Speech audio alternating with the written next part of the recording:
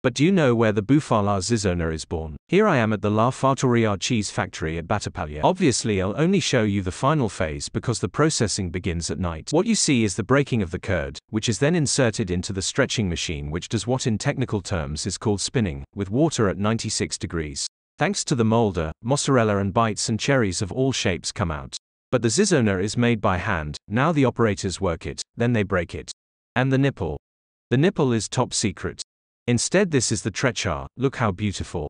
After processing, everything is soaked for salting. These are the ricotta. And here it is 5 kilos of Zizzona all for me. Look how it flows. It could be yours if you come here to Battipaglia at the cheese factory La Fattoria or if you order it online. Wow, what a delight.